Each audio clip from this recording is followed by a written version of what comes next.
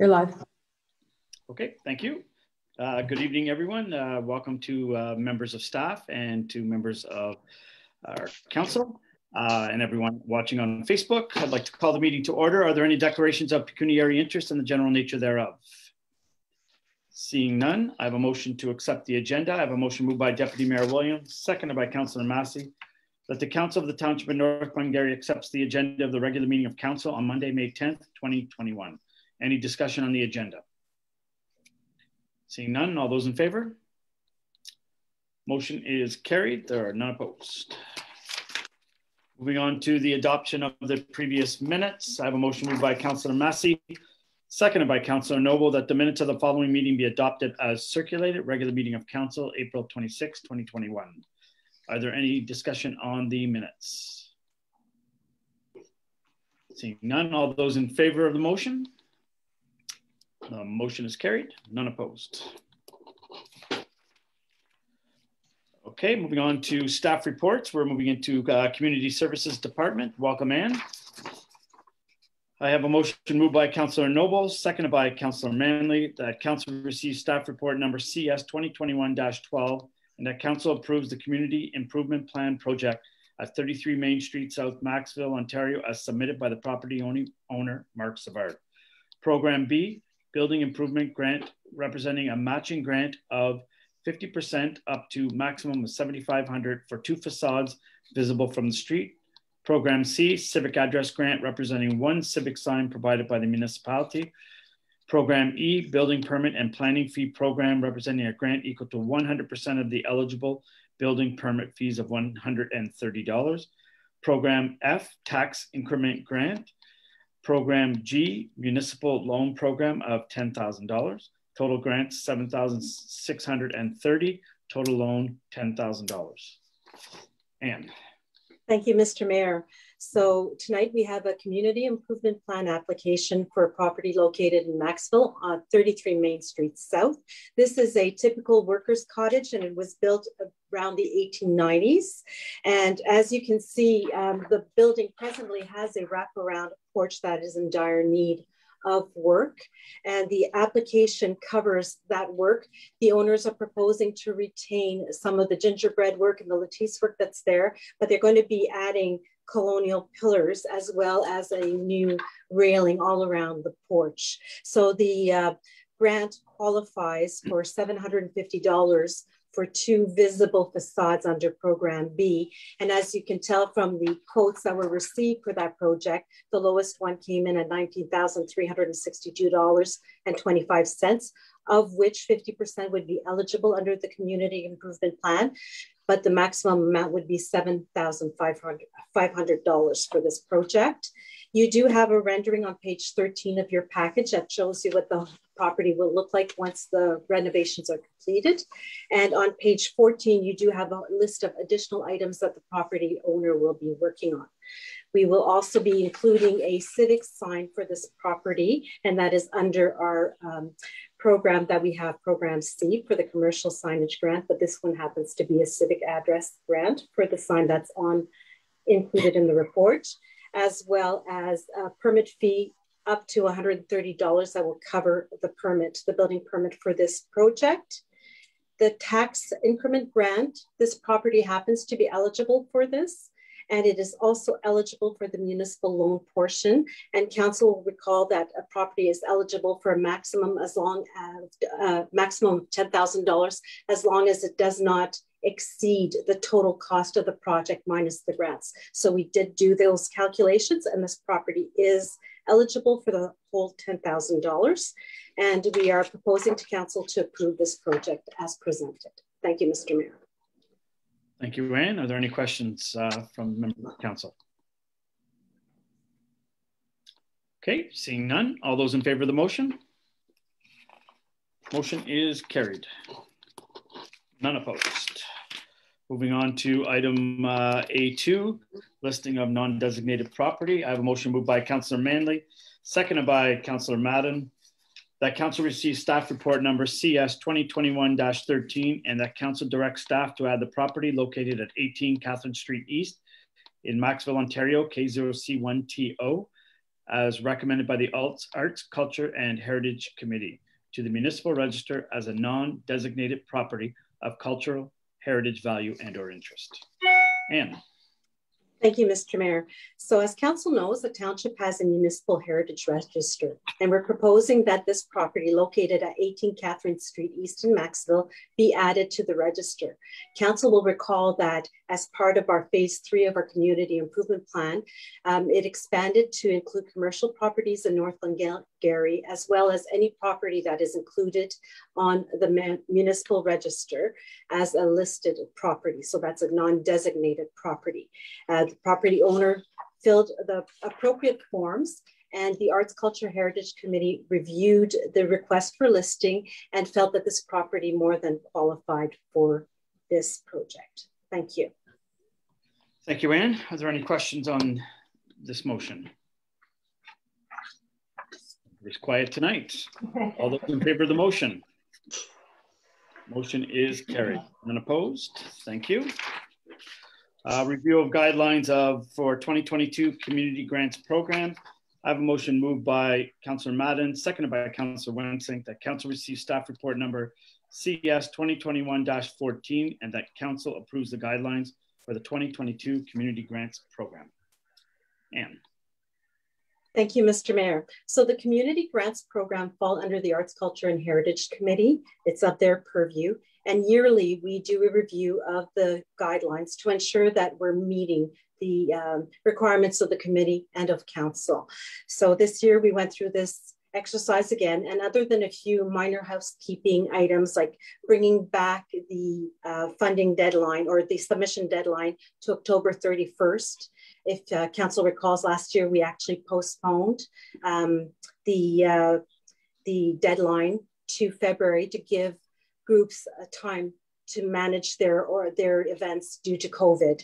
So we actually brought it back to October 31st. We're happy to have more of a normal year moving forward, and also just changing an email address for the Economic Development Department. So those are basically the only revisions we did. And we propose to do a more in-depth revision of the program for 2023 once we have a little bit more normalcy. Due to COVID-19, we felt that this was not the appropriate time to go ahead and change either eligibility or funding criteria of this program. Thank you, Mr. Mayor. Okay, thank you.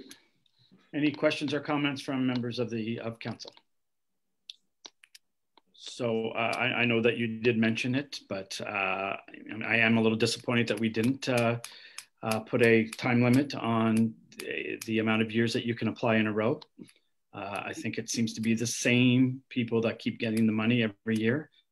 And I would really like to see it expanded so it's easier for other groups to submit. Councillor Manley, go ahead.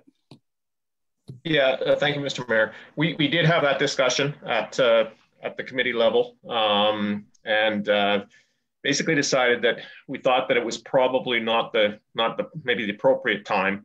When we look back at over the years at the different organizations that have benefited from the community grants, last year was really the only year where we had the same people apply that had applied the previous year. I think, is that correct, Anne, in saying that? So similarly, a lot of these were flipped programs because they weren't able to occur due to COVID-19. Right. So we just... No, continue, go ahead.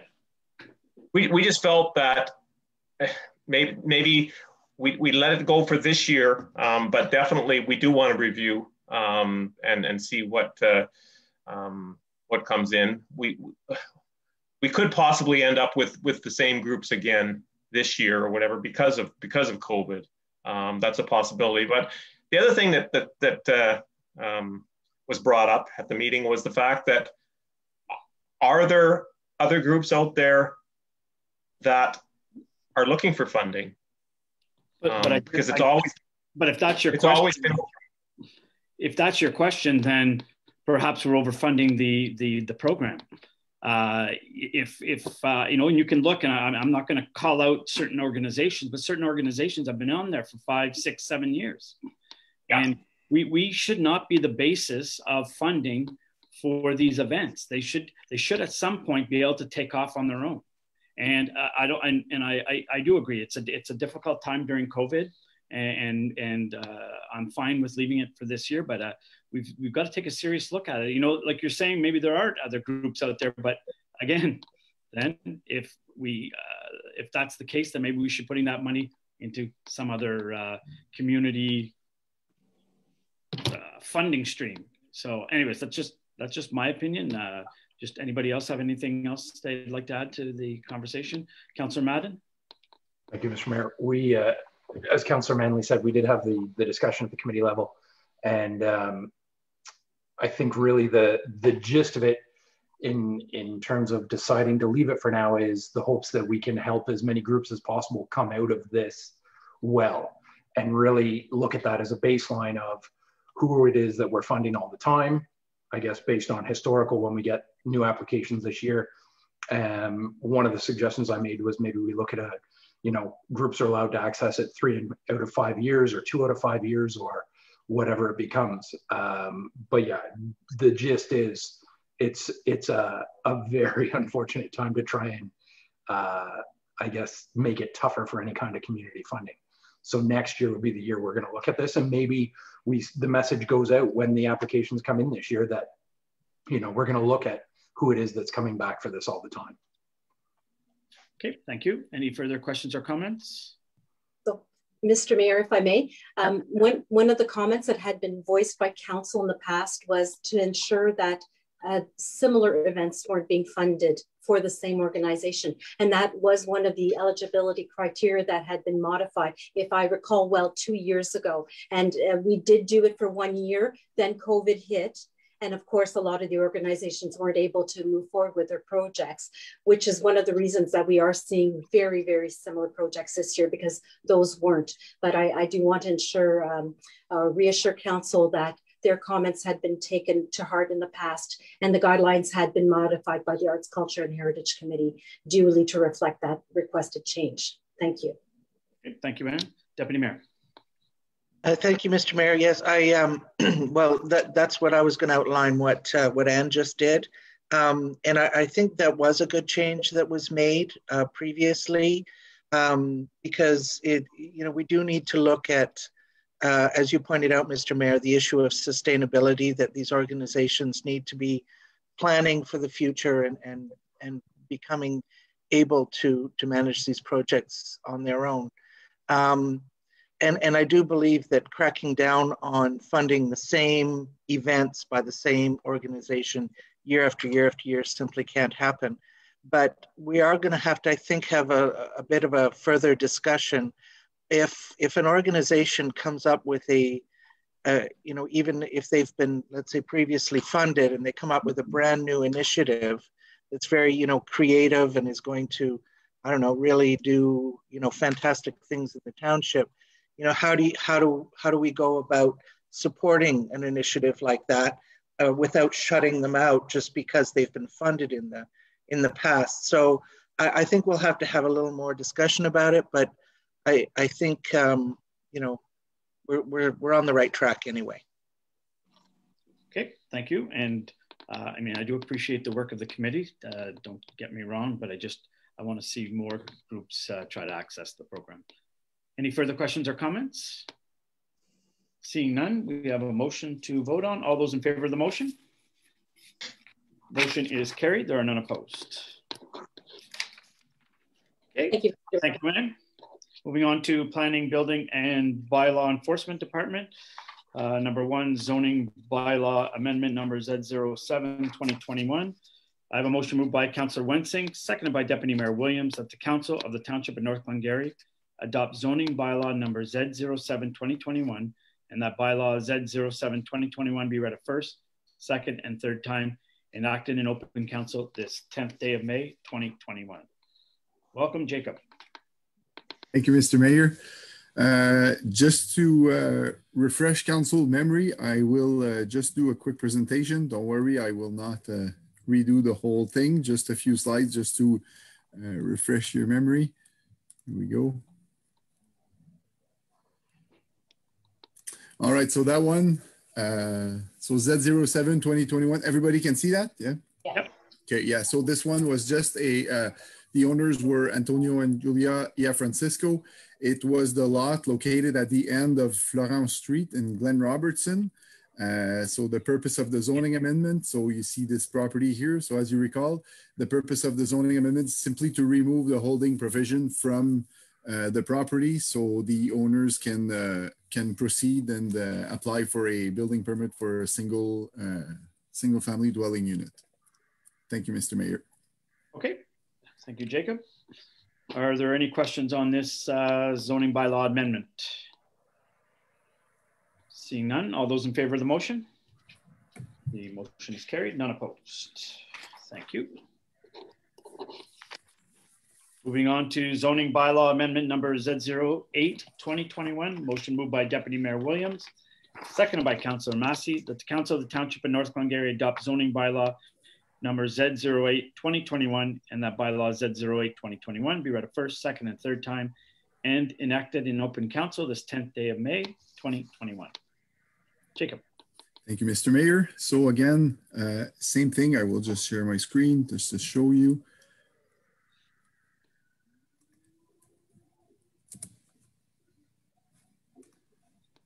All right, that one, bylaw 08 2021. The owners were Monsieur Doug Ely and Joy Stevens. The property was located on County Road 45. The purpose, so right here, so as you can see, just south of Alexandria, the purpose of the application was just to rezone basically the left-hand side or the west side of the property, rezone to a special exception to allow for a secondary dwelling unit to be built on the same property as there's already a single family dwelling on that property. So, yep. Thank you, Mr. Mayor. Okay. Thank you. Any questions or comments from members of council? Deputy Mayor Williams. I know this is the second time this comes in front of us, so but I was just wondering, because you said that a second driveway won't be required, and that if they want to ever sell the property, what will they have to do again? I'm sorry, I don't remember. Well, if they would technically have a few options, what we tell people when they apply for that is that most of the time they would have to sell the property as is. So they would have to sell the property with more than one dwelling on the same property.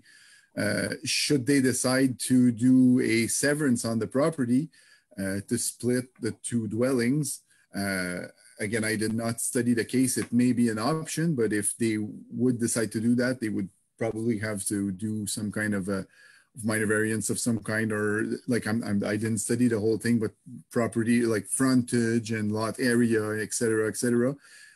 If they want to have a separate driveway for the secondary home for the secondary lot, that they would create, they would have to apply for an entrance, or they could use the same entrance as like some people in the township. There's two addresses on the same driveway where there's a shared driveway. This would have to be registered on title. It would be a condition on the severance, basically. So yeah, I'm not saying it cannot be done. It can be done, but for now, having spoken with Monsieur Doug Ely multiple times, the purpose behind that is to have family members coming to live with them on the property. And this will probably become more and more popular, by the way, as the province is encouraging that kind of stuff, because like sorry, I just have old folks home. I don't want to offend everybody, but the old people home there, they're getting filled, and they encourage people to have their parents to come and live with them. So I have many questions regarding that and accessory apartments and etc. So this will probably become more and more popular. Okay, thank you, Jacob. The reason I asked the question is because if it's going to become more popular, we just don't want to be making decisions today that then, 15, 20 years down the road end up being problematic. For example, we know that property can be severed. Does it, can any property be severed regardless of where the secondary house is built? It would depend. In this case, there's part of the property that's zone rural and part that's zone ag. So if you do that in an agricultural property, you would not, well, again, you would probably not be able to do that as easily because it's ag. So you can't do severances of residential properties in ag. If the property is owned entirely rural, it would definitely be an option for sure. This property here, there's the two zoning cuts kind of in the middle of the property. So I could come back with you, Ms. Deputy Mayor, with a more definite answer, but I really did not, I really did not apply those options because it was not requested, and for now it's definitely not the plan for sure. So yeah, well, I don't really want to stop this in its tracks, for sure, because I know the applicant is waiting on this. I just think that we need to, in the future, have our ducks in order so that we know that we're not making a planning decision today that could be problematic in the future. Those people aren't always going to live there, right? What my question to you, Deputy Mayor, would be, what would be the issue with that? I don't know. That's the thing. If the lot is big enough to sever in the future, they would have to have their own septic system. That's why we have planning rules, I guess. And I mean, if the lot was big enough and that was something that was brought forward in the future and was allowable, then I don't see a real issue with it. But I'm just asking the question. That's all I'm doing. Go ahead, Jacob. Yes, if I can just add, Mr. Mayor and Deputy Mayor, in our zoning bylaw, especially for farmers, this special rule have existed since the beginning, since the creation of that zoning bylaw, where all farmers are allowed to have a secondary dwelling on their farms when it's for a member of the family or someone working on the farm. And it's, well, I've worked for a few townships, and I did not see an issue come out of that, as big issues anyway, come out of that since that time. So it's not something new. It's just in this case, it's just for a secondary dwelling on the same property. That's why we're doing this bylaw. But there are other properties that have two houses on the same property in the township, definitely. Thank you, Councillor Manley. Thank you, Mr. Mayor. So Jacob, just to clarify then, so in an agricultural zone, you can have two houses on an ag property. Is that correct? Is that what you're saying? For a farm, when you're farming, when you have an intensive livestock facility, you're allowed to build a secondary home. Let's say there's two brothers who own the farm. Well, both brothers are allowed to have a house on that same property. Or if it's for a worker or somebody else working on the farm, the owner of the farm is allowed to build another house on that same lot, on that same property, for either a member of the family or a worker. Yes, they are allowed to do that. Yeah. Okay. So if it was just let's say somebody was has an ag land or whatever, and they rent their land out to cash croppers or whatever, and somebody that wants to move back from the family to live on that land, is that different then? Yeah, it would be different. Yeah, it has to be. I don't have I could find it. I have the zoning bylaw, but you need to be it needs to be either an owner of an intensive livestock facility, or the house needs to be built for a worker who works at that intensive livestock facility. So it's really for actual, I guess, for dairy farmers mostly who have more than one owners or who have lots of workers. They're allowed to do that. Yeah. Okay. All right. Perfect. Thank you. I appreciate that. Just like if you have a huge property and it's zone ag and it's all fields that you're renting out, or it's forest for some reason, like it's bush, you're not allowed to just build two houses on that same property. You have to have an actual operation for the two houses to be built on. Right. Okay. Perfect. Thank you. Okay. Thank you. Any further questions or comments? Seeing none, all those in favor of the motion? Motion is carried. Thank you.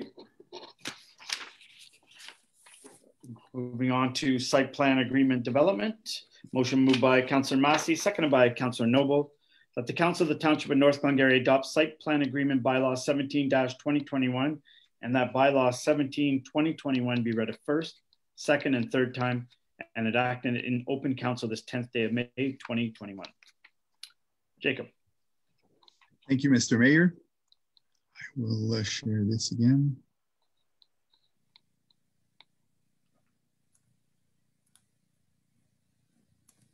Well.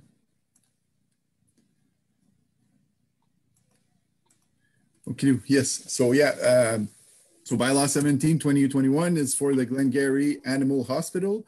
The owners are HG Vet Lab Corp, Jennifer Ellis. They're located in Hawkesbury, but they're gonna own the property located on West Boundary Road in Alexandria. So that's just, I just put that little image there where it shows what the animal hospital will look like and just a quick site plan here. So nothing has changed since our last meeting. It's all there. We're all moving forward, and yeah, there's nothing to add. No complaints. No, we didn't receive any bad feedback on that. Thank you, Mr. Mayor. Okay, thank you, Jacob. Any questions or comments from members of council? Seeing none. All those in favor of the motion? Motion is carried.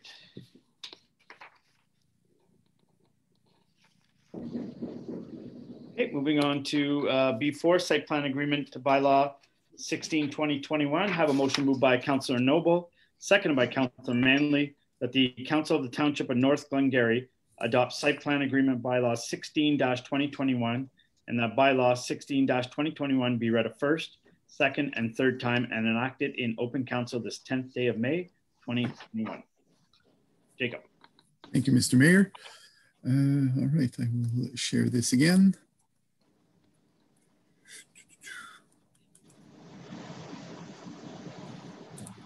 All right, so this site plan 16/2021 is for, the owner is Mr. Darren Nelson. It's located 18880 Kenyon Concession Road 2 in Apple Hill. So here the zoning was changed to rural special exception to allow for that site plan. So it's the, so you can see here, quick site plan. So Mr. Nelson already lives on the property and he's proposing to build a new building for events. So it's going to be more of an event venue property now. We discussed last week all the like parking and stuff like that. Again here, nothing has changed. Everything is exactly as it was, and we did not receive any bad feedback for this application. Thank you, Mr. Mayor. Thank you, Jacob. Any questions from members of council? Seeing none. That's two good news stories that are going to be going through. All those in favor of the motion? Motion is carried. Thank you. And number 5, ownership of Part McNaughton Road allowance. I have a motion moved by Councillor Manley, seconded by Councillor Madden, that the Council of the Township of North Glengarry receive staff report number BP 2021-16 to create a bylaw for the dedication of a parcel as municipal road allowance, and that bylaw number 19-2021 be read a first, second, and third time and enacted in open council this 10th day of May 2021. Jacob. Thank you, Mr. Mayor. So I will share this again. That's a new one, so it'll be a little bit more interesting, I guess. Where do I have that?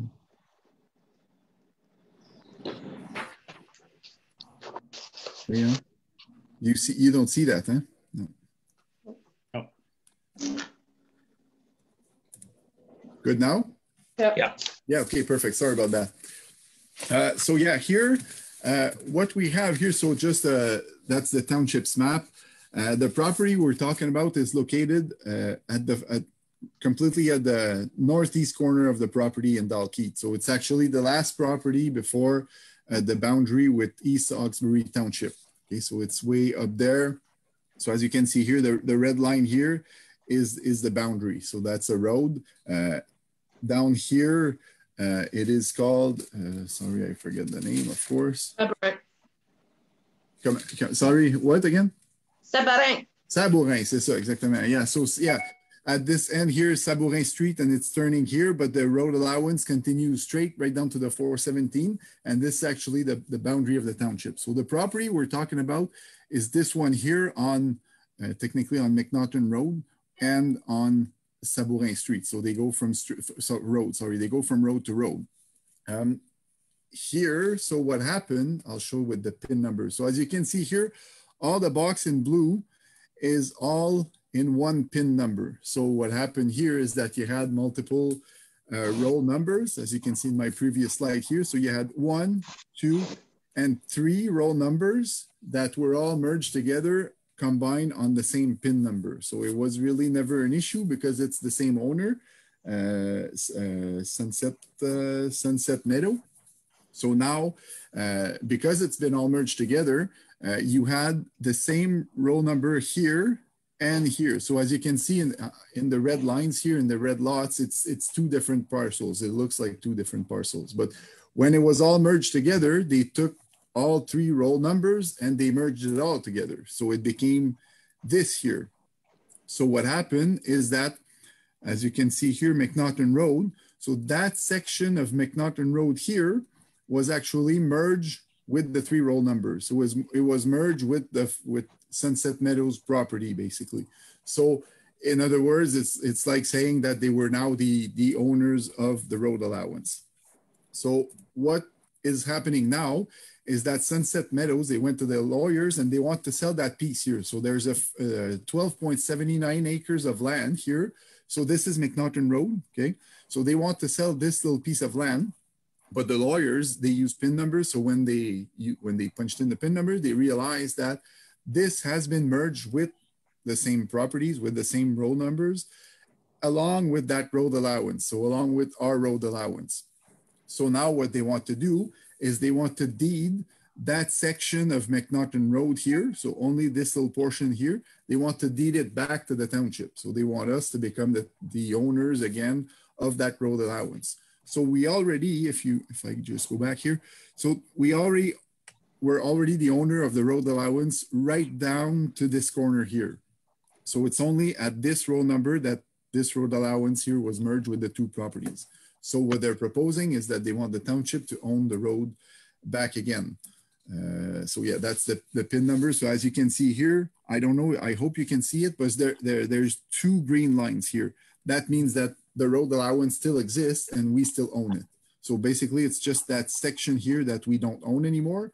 So they did the survey, they surveyed this road allowance here, they did the deed of land. So now they just want council to pass a bylaw in order to be able to consider this or to deem this section here, this new part of a roll number. They want this to be deemed a road allowance owned by the township. So that's what's happening here. I went for a little tour and this is what it looks like today, this afternoon. So on Sabourin Road, it looks like some gravel was added. It's used by the farmers around, so mostly Sunset Meadow. It's used by them to access their fields. As you can see, there's been some clear cutting and whatnot. So sorry, this is a view. I'm standing on the actual township's boundary now and I'm looking west. So this is the section that we do not own anymore. And on my next picture here, the road you see, so I'm actually looking the other way around. So I'm standing west and I'm looking east at the road allowance. And this is the section of McNaughton Road that we don't own. So as you can see, it is not maintained. I checked with Public Works. I have another picture also. It's not maintained year round. This is from farther back going west, but I'm still looking east. This is what it looks like. And as you can see here, the last house on McNaughton Road, 22275, is actually where, so that little yellow thing that you see here is the sign that says that's the end of the maintained road. So all past that is just it's an unmaintained road allowance basically. So the plow, they turn here and they go back. So they do not maintain that year round. It's solely used by farmers in the summertime. Right now they're doing clear cutting down there. But anyway, what they're proposing to deed back to us is actually 40 feet wide. There's no road widening done at this point because we're just simply using the same old road allowance that existed before. So we're just changing the deed. We're not creating any, well, we're not applying for a consent or a severance. Although the important thing to know here is that the reason why they want to do that, the reason while this came up is when they realized that this is all the same PIN number here.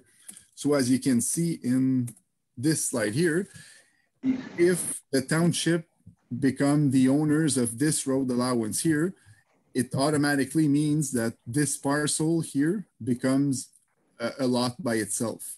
So it creates a natural severance for this property here. So you don't need to apply for a consent for this consent here because it's a natural severance. So this here would become a new property. So they want to sell only that 12.8 acres. So by doing that, it creates the lot automatically. So that's the whole purpose behind that. But again, they want to deed the road allowance back to us as it should be technically. So yeah, I think that's it, Mr. Mayor. Thank you. Okay, thank you. Are there any questions or comments? Councillor Massey. Yes, Mr. Mayor. Being a lot that they could be severed and maybe built on, Jacob, do we not have the responsibility to upgrade the road for emergency services and stuff like that? Like, is there going to be an expense to the township for this, or? At this point, there has been no discussion to develop the land. It's just they want us to separate the parcel. I didn't really ask the question, but when I spoke with the lawyer, I can guarantee you it was assumed that there's not a house going there or whatever, because technically the property has no frontage on a maintained public road. So they will not be able to build a house there until this is being done. And before this happens, Public Works would most likely come back to council to do the road. So there's stuff to be done with the road before this property could be developed, especially in a single family dwelling. So either it's going to be merged to an adjacent property, or they just want to keep it as a separate lot for future purposes, basically. Go ahead. Yeah, just to follow up, Jacob, is this going to remain like a green road or like an unimproved road for now? Yeah, I discussed with Mike and, I discussed with Mike. I basically explained to Mike that the road maintenance category or level of road, nothing of that changes at all. It still remains an unimproved, unmaintained road allowance. We're basically just taking ownership of the road allowance. That's it. Okay, good. Yeah. Thank you. Okay, thank you. Any further questions or comments from members of council? Did you have your hand up, Brenda? No? Oh, sorry. Okay, all those in favor of the motion? Motion is carried. Thank you. Okay, moving on to the consent agenda. I have a motion moved by Councillor Wensing, seconded by Councillor Massey, that the Council of the Township of North Glengarry receives the items from the consent agenda for information purposes only. Are there any questions on the consent agenda? Seeing none, all those in favor of the motion? Motion is carried. And that will conclude our business, public business. Our next regular public meeting of council will be Tuesday, May 25th, 2021 at 7 p.m. Via Zoom. And we will be going in camera to discuss personal matters that deal about an identifiable individual. So thank you, everyone. Oh, go ahead, Council. I just wanted to mention that it's Nursing Week, so happy Nursing Week, and thank you to all the caregivers who are still out there looking after COVID patients. Thought we should mention that. Yep, thank you. And also like to introduce, I'm not going to put her on the spot, I hope, but I'd like to introduce Tara Clayton, our new Public Works Manager, who is on the Zoom call tonight. So welcome, Tara, and look forward to working with you. And I'm sure we'll be seeing you around pretty soon. Anything further from members of council? All right, so we will be going in camera. So thank you, everyone, for joining us tonight. Thank you.